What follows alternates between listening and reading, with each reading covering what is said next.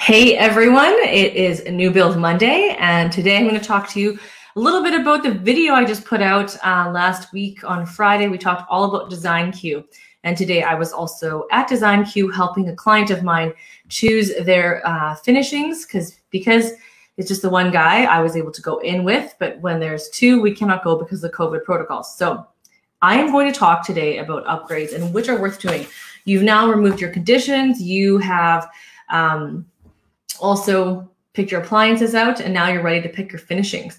So my biggest tip and biggest piece of advice is that we figure out what are the things that you want to do in your home before we write the offer so that we can negotiate everything before you get to the design queue. So when we get there, today we had a budget for him to upgrade on a set amount of money that is supposed to cover everything. And we even came out a little bit ahead, which was always great to hear. So I know that some of you guys are also probably wondering what's going on with the neighbors. Last time I talked, I'll just give you a quick side note there. The foundation has been poured. There's foundation just sitting there now, and I believe they're just waiting for it to cure, and we haven't seen framing dropped off, but there will be a framing package dropped off, and then that'll be the next step. So anyways, getting into the design queue, first thing you start off with is your kitchen. So what are the things that you want to upgrade in your kitchen? Well, my biggest piece of advice is, depending on the builder, make sure to check things like what is included for the inside interior of the cabinets. Does it pull out all the way, or is it a smaller pull out? So standard, a lot of them with Qualico don't completely pull out, and they're not soft close. The doors are soft close, but not the drawers.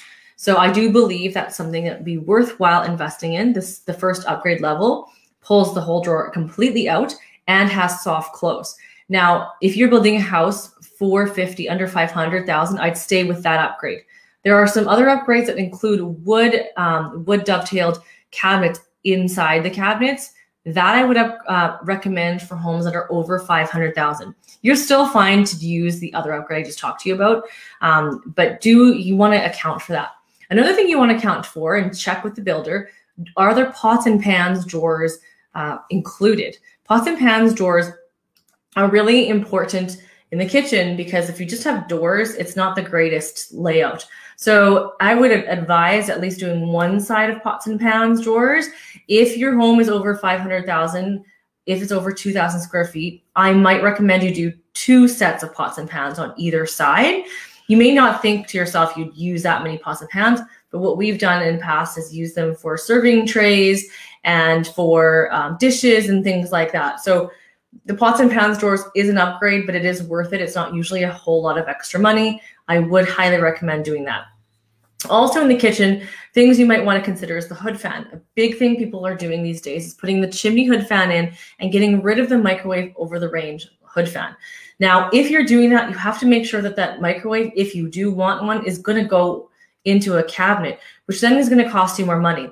So you're paying not only for the extra tile behind the hood fan and the appliance itself, you're also paying for the built-in cabinetry for the microwave hood fan and that trim kit for the microwave. So just think about if that's really important to you. For a starter home, I would highly discourage doing this.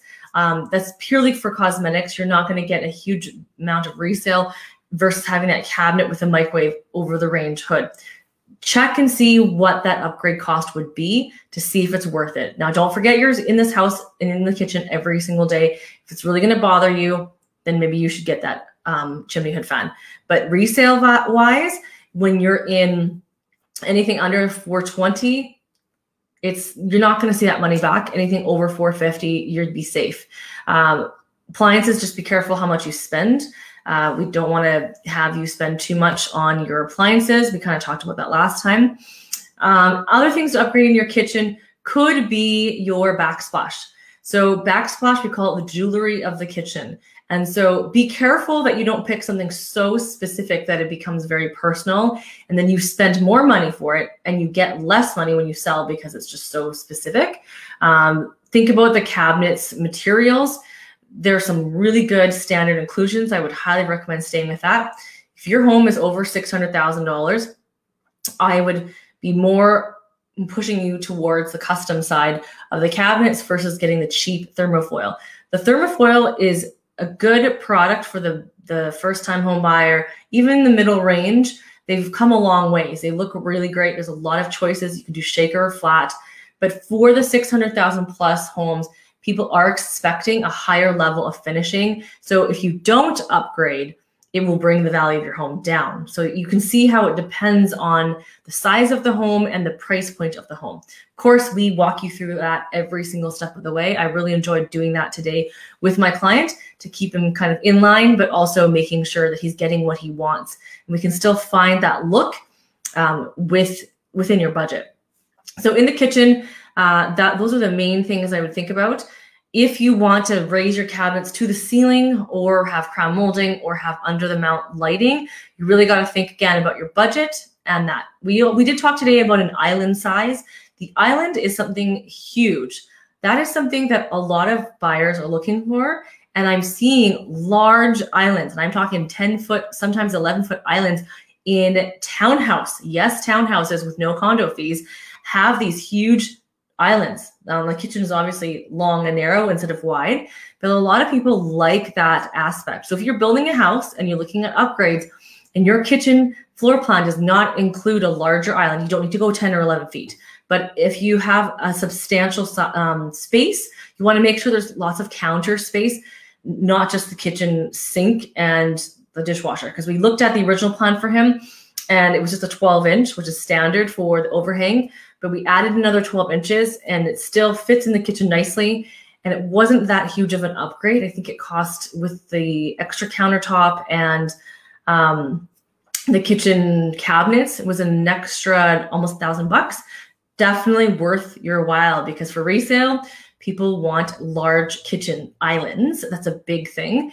The other thing that you might want to consider upgrading in a kitchen is the thickness of the countertop.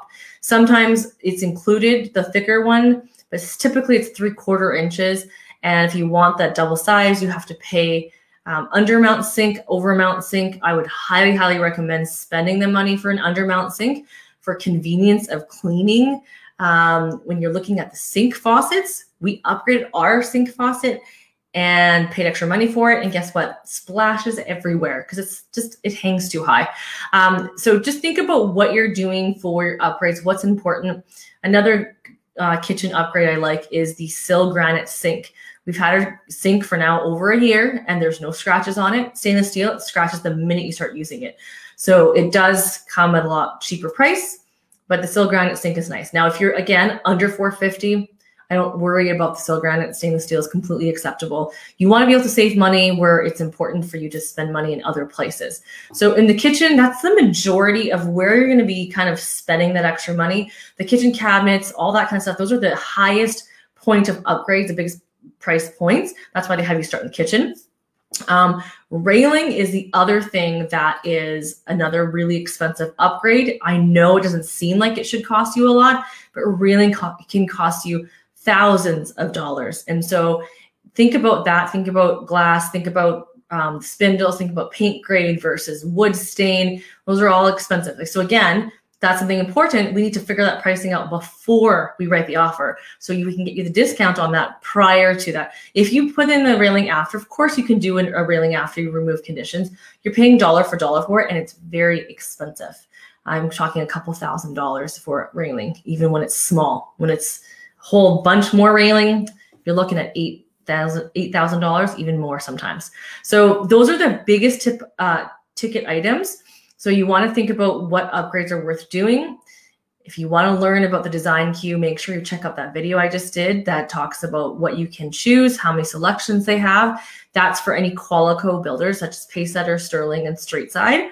If you're building with any other builder like Homes by Avi, Coventry Homes, they all have their own design centers and have different kind of processes in which they do, but everyone has the ability to upgrade. So think about that. The other thing that I want you to think about too for upgrading is flooring. A lot of the flooring that's included these days is a luxury vinyl planking, which I would highly recommend keeping with.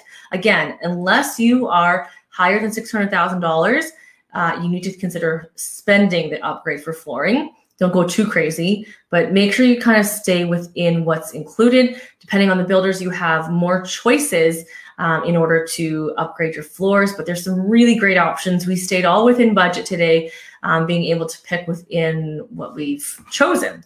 So if you have any questions about what upgrades are worth doing, and I didn't cover them here because we could talk about the whole house and it would take me all day, comment down below with some upgrades that you're thinking about, wondering if they're good for resale or if they should be done, because sometimes upgrades can deter you from actually having better resale, because you could end up putting, today we looked at pricing for like those jetted showers, $3,000.